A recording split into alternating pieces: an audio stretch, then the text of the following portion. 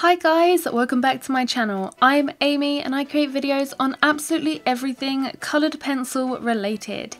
Today we're going to take a look at 6 different blending methods, specifically wet blending methods and products. So think solvents, blender pens, that kind of thing. The 6 products I've tried and compared here are Zest-it Pencil Blend, the citrus smelling variety, Gamsol Odorless Mineral Spirits, Finesse Coloured Pencil Blender Pen, Winsor & Newton Pigment Marker, the Colourless Blender, Koi Colouring Brush Pen, and finally Derwent Blender Pens. So out of the blender pens, 3 of them are alcohol based and 1 is water based, and that's the Koi colouring brush pen. We're going to directly compare the results of each of these products, and I'm going to talk you through exactly how I use these and how easy it is to relayer coloured pencil and all that jazz. The paper I'm using for this is the Fabriano Artistico hot pressed watercolour paper in 140 pound weight, extra white. The kind of paper you use if you ever decide to do this kind of project will give you completely different results, so make sure you use a paper that you tend to use a lot for your coloured pencil work. If you decide to complete this on, say, ordinary printer paper, you're not going to get accurate results and a fair blending experience, especially when using wet methods, so using the correct paper is absolutely vital. Now, before you add any blender to your work, it's important to make sure you have enough layers of pencil down.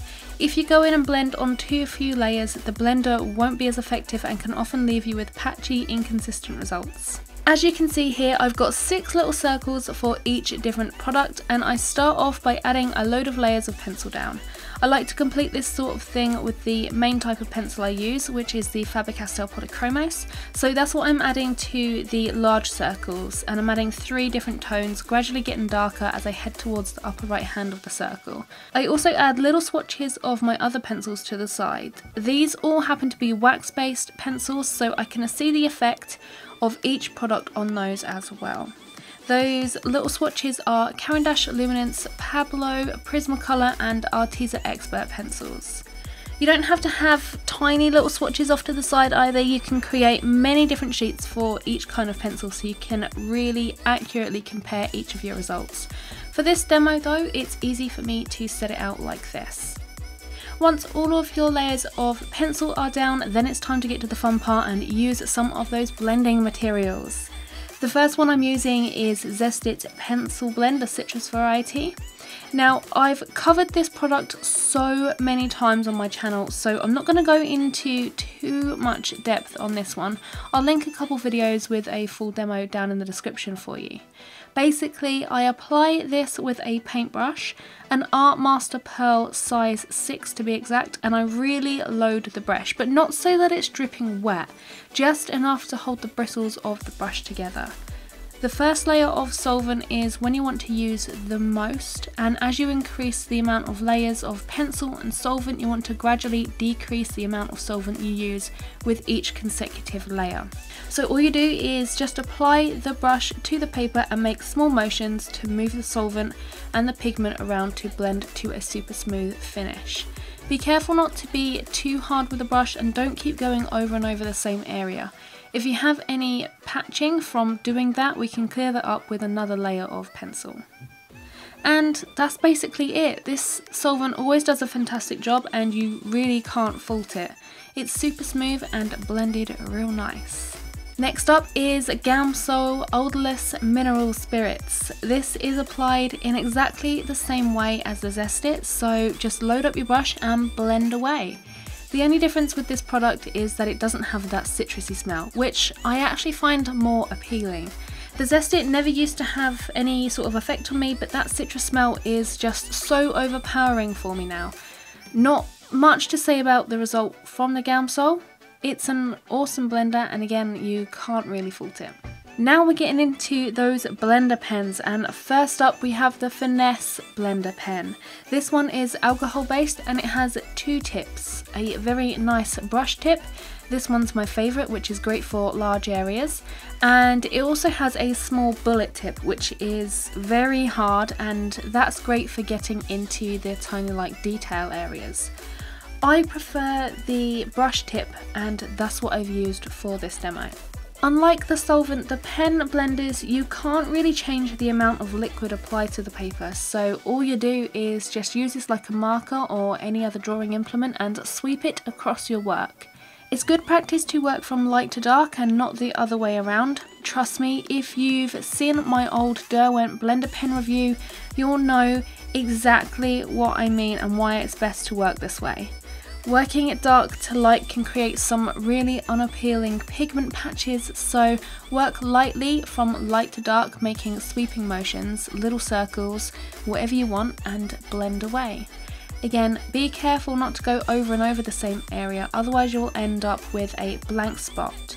Any patching again can be fixed when we add our pencil back over. I'm going to go ahead and say this right now that I absolutely love this product. It's absolutely amazing. It blends so well, everything is so nice and smooth, and the colours are almost seamless. Moving on to the Winsor & Newton pigment marker. This one again is alcohol based, and like the Finesse, it has two tips to it. One is a big old chisel nib and the other is a little bullet nib, which is similar to the one on the Finesse pen. For this demo I used the chisel tip as it was a lot softer than the bullet nib, and it also meant that I could work a lot quicker. To apply this, I just used some broad strokes, both circular and like a general shading kind of motion, and I worked from light to dark, slowly blending together. I found that this product moved the pigment around so much, and it also diluted the colour way too much for my liking. Compared to the other circles, this one is just so dull, and you normally expect to see a liquid-based blender brighten and strengthen the colour, but this did the exact opposite.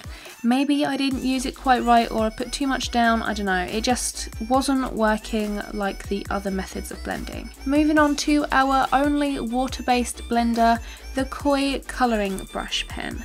This just has the one applicator, a super soft brush tip, which is so nice to use.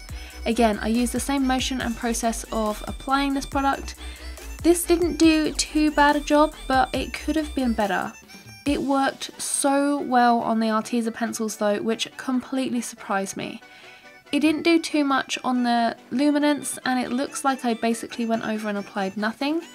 I put this down to the waxy nature of the luminance and the other wax-based pencils as well. Finally, we have the Derwent blender pens. There's two types here, a big bullet nib and a small bullet nib. Both have exactly the same formula within them, you just use them for different areas, much like the Finesse. The small nib is great for small detailed areas, and the larger is big for blending out large areas. So I've covered these before in my review, and I really didn't give them a fair chance. Not only that, but my inexperience with blending meant I used them wrong, so let's correct that. I'm working with them in exactly the same way as the other pen products, and this time making sure to work from light to dark and not work over the area too much. The big tip actually did a solid job on each of the brands of pencils. The Pablos were a little bit tricky to blend though, but this was the case with most of these methods. I always find Pablo pencils tricky to blend out, which is perhaps one of the reasons why I don't tend to use them so much. Anyway, I really like the way that this product blended in the end. It's smooth and the colours bleed into one another, so I'm happy. Now let's see how easy it is to reapply a coloured pencil. One thing to note is to let your pieces dry thoroughly before going over with any more pencils. Working over wet areas, especially with a sharp pencil, is not a good idea as you can tear your paper and destroy your work. So wait as long as you possibly can before going back in with those trusty pencils. Zest it first, and all pencils reapply like a dream. It's like there's no previous layers beneath, like working on fresh paper almost. So this gets a big thumbs up, and that goes for all of the pencil brands. The same can be said for the Gamsol. Reapplying the pencil was a doddle. When applying the pencil back over, you can fill in any little patchy areas that may have been created when blending, and it's like they never happened. It's completely amazing, so I love these two products. What about the Finesse blender pen? Adding more pencil layers, again, extremely easy, no issues whatsoever. I was able to achieve a really smooth look on the large circle, and the smaller swatches layered up to almost no grain of the paper showing through. The Winsor & Newton pencil layers applied fine over the top, and by adding more pencil I was able to get back that colour saturation. Seriously, what was up with making them so dull in the first place? The only issue I had here was getting a nice smooth finish, but that was due to the uneven patchiness from the blending. It also wasn't as easy to layer on top of than it was for the first 3 methods, but I by no means struggled. The Koi colouring brush pen is the worst of the bunch, unfortunately. Being water-based, I knew it wouldn't dissolve that binder and push the pigments around as much as the other methods, so layering over the top was actually quite tricky, especially with those wax-based pencils. The only exception here being the Arteza pencils. For some reason this blender loves those, and it's actually blended out the Arteza better than any of the other methods. Finally, we have relayering over the Derwent. This was an easy job, but not as easy as the first 3, as I found with the Winsor & Newton. I was able to achieve a fairly smooth surface when relayering though. So let's try once more with blending using the wet methods and see what happens. For all of the methods I use exactly the same process. I'm just stating this here to save from repeating myself too many times. The Zest-it and the Gamsol reapplied like a frickin' dream, much like I expected. I got a nice smooth even finish and it eliminated any graininess on the larger circle. The small swatches I had the same experience with, not a problem at all when blending. The Finesse pen was also wonderful to work back over. It didn't pick up and move too much pigment, it just blended out everything nice and smooth, so I was really surprised by this supply. The Winsor & Newton went down fine, but it moved everything about way too much once more and also diluted that colour again. Ugh.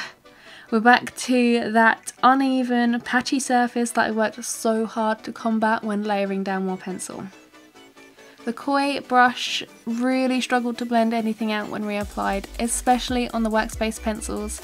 I had to apply a lot more pressure to the pen to even get anything to budge, which isn't ideal. It did work wonders on those Arteza pencils though, so I found those pencils an absolutely perfect buddy.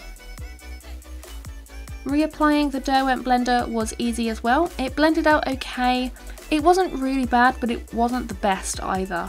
It really started picking up pigment in some areas, but that's mainly because I spent too much time blending and reworking areas. It's a workable product though, and once you layer pencils back on top, you can easily combat any pigment or patchy issues.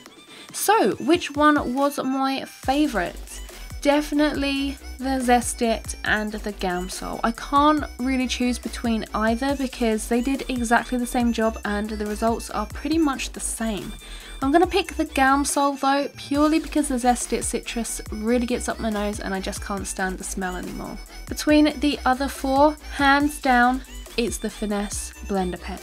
Although when you relay a pencil it's hard to see a difference between either blending method, the Finesse was the one which I had the least issues with.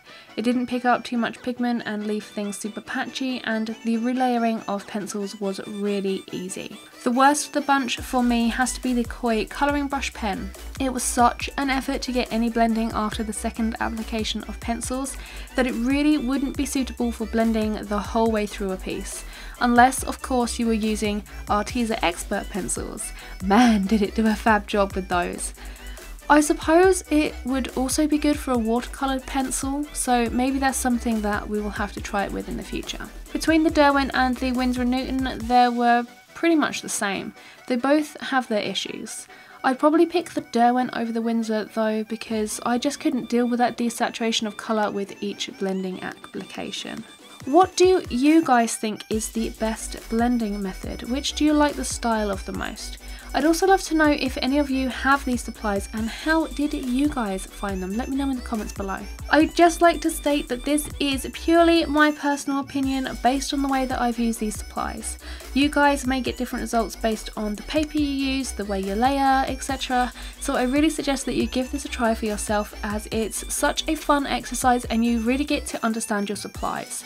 You can even refer back to a sheet like this when selecting certain methods to use within a piece, so it's a really handy exercise to complete.